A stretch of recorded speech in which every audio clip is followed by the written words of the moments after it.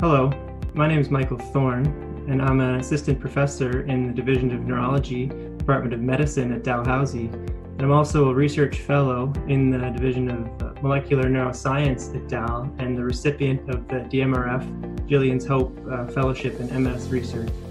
Multiple sclerosis, or MS, is a chronic autoimmune disorder. It's a demyelinating disorder, which means that the myelin, or the insulating covering around nerves, becomes damaged. It's an immune-mediated disease, meaning that immune cells, for one reason or another, get in and attack the nervous system. So it's one of the most common causes of disability in young adults, and in Canada there are approximately 77,000 people living with MS. So in MS, the diagnosis involves both a clinical assessment and an MRI.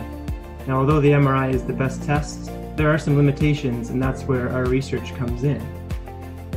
In the lab, we've identified an enzyme called butyrcholinesterase that's altered in these MS plaques, and we can see changes using the new techniques we've developed that we wouldn't normally see on an MRI. So it's very exciting in that we could potentially identify disease at an earlier stage than we would be able to identify with an MRI.